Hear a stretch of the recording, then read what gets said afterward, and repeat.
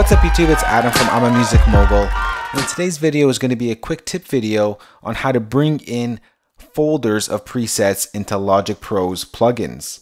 Now, this past Saturday I've given you a sample pack of presets for Logic's ES2 synth, and instead of bringing them in one by one by going to load right here, I'm going to show you how to just drag in that entire folder into ES2 so you can cycle through those presets simply and easily.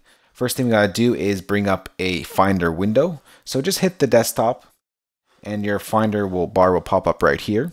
Go to the Go and hold down the Option key. When you hold down the Option key, this library icon will pop up right here. Click that. So I'm gonna put it beside my ES2 here.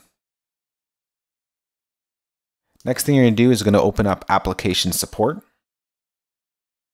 Then, if you don't see it right here, type in Logic and I'll go right to it. Next thing you do is go plug in settings. And then of course, here is where you could drag in any presets for any Logic plugin.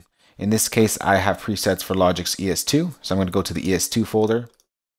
And there is all my customized presets right there. But I'm going to go ahead and drag in that whole preset folder from this past Sample Saturday's EDM preset pack. So there it is right there. So if I go ahead and open that up, all of my presets are in that folder. So now if I go over to my Logic's ES2 right here, go bring in a preset, you'll see the I'm a Music Mogul ES2 EDM preset. And I can just go ahead and play that like that.